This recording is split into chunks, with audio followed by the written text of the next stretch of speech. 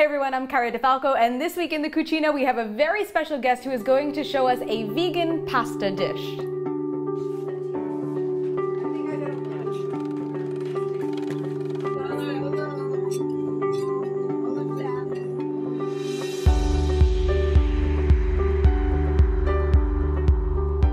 This is Dawn Pascal, owner of Home Sweet Home, and it's vegan baked goods and vegan butter. Yes, it is. So we are primarily a vegan, gluten-free specialty bakery from Hoboken, New Jersey, and we just launched a new product for retail. It's called Buttah.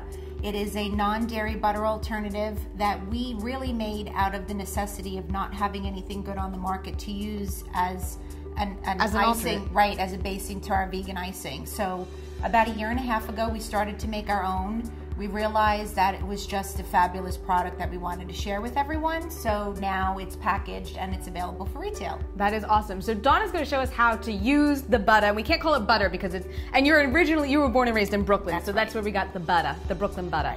Right. But we're going to show you how to use it in a savory style, and then Dawn's going to talk a little bit about some of her sweets that she brought with her today as well. To start our meal, now while our main dish is going to be gluten-free, I love bread, so this had to be a part of it. So we're going to show you a little bit of a quick garlic bread, also using the butter. And look, that's it. That's how it comes. Just like 2 sticks of butter. 2 sticks of butter. 2 sticks of butter, exactly. So we're just going to start by rubbing some raw garlic onto our baguette. Okay, so now we're going to spread on our butter. Dawn, this stuff is great. It behaves just like butter, even in this sense. That's really the beauty of it, and what we really want to show is that it actually can be used in any application. So you can spread it on bread, right, toast, whichever kind of bread that you decide that you eat. You can also whip it into buttercream. We can also saute it, which we'll do once we make our main meal. But the whole point was to mimic butter as best as we could. So Dawn, tell me a little bit about what's in the butter. Like, what type of ingredients do we have So here? the butter, the reason why we think the butter is so fabulous is because there's nothing on the market like it that does not contain soy and palm oil. So that's one thing that we made sure that we wanted to highlight, that we were making a product that didn't have any soy and didn't have any palm oil. Okay. So primarily it's based on organic coconuts, or made with organic coconuts. Let you do your side. So coconut? Oil? A little olive oil. There's also a sunflower lecithin in it. Okay. Because again, we didn't want to use a soy lecithin. We want to make sure that we're true to our brand, and that we stay soy free and palm oil free. Okay. Now, why is that something that people who are vegan or trying to maintain a vegan lifestyle should look for or look out for? It's really, well, it's multifold, right? If that's the right way of saying it. Some people have allergies to soy, so that's number one.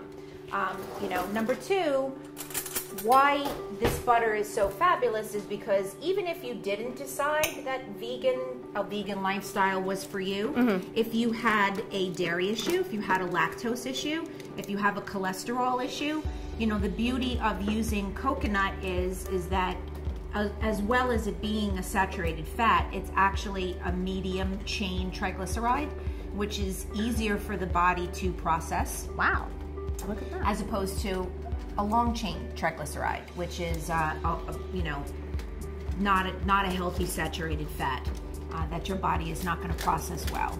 Plus there's a whole bunch of other wonderful benefits of coconut. It's anti-inflammatory, whereas dairy is inflammatory. Right. So again, even if you weren't following a vegan lifestyle, having a butter like this really is just all around better for you.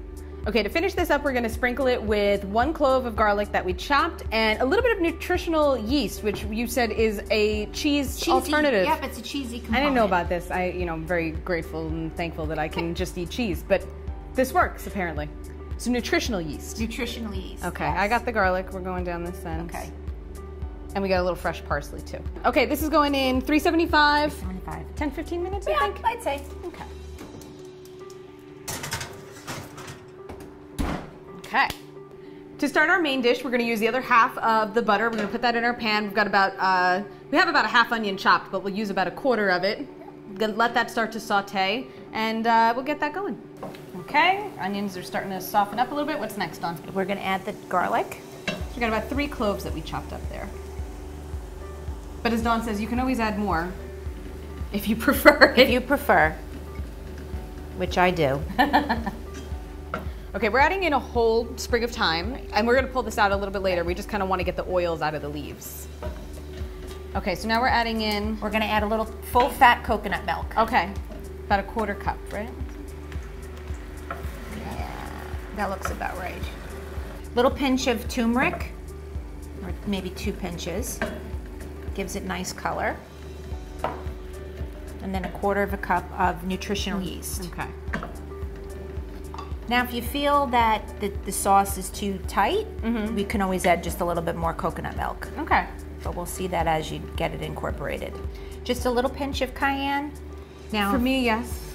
If you like it a little bit more spicy, use a little bit more. If you like a different kind of heat, you can use a red pepper flake instead. So now we'll add a pinch of salt. All right, we're gonna get out this sprig. There we go. And we're putting in 1 can of Ceci or garbanzo beans, however you like to refer to them. Right. Drained.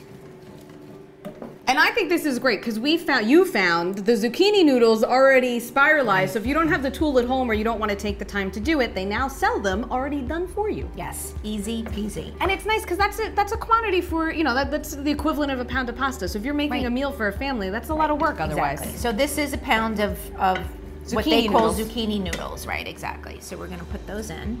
So basically, you don't really want to overcook the noodle. Right, I imagine it would get very soft. Right, and it gets very soft very quickly. So you really just want to toss them around in the sauce. You want to get everything coated.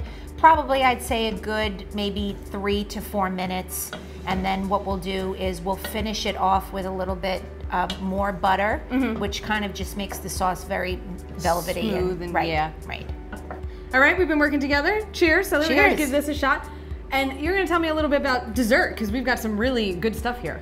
Oh, that was really delicious. So for dessert, we have a vegan gluten-free chocolate cake with some strawberries. We call it buttercream. So that is buttercream that is made with our butter. So again, to show the versatility of the butter, that you can saute with it, you can cook with it, you can spread it. We've made the garlic bread, and now we use it in as our buttercream. So we have the strawberry chocolate cake, and then we also have underneath it the little micro cakes. So those are vanilla cakes with chocolate buttercream. And those are things that people can order online from you. You'll do specialty cakes. So we do specialty cakes. So we're not a retail store. We're a commercial bakery, and we sell wholesale mainly, but we do special event cakes. So this is what would be considered a special event cake for us. And yes, you can order online.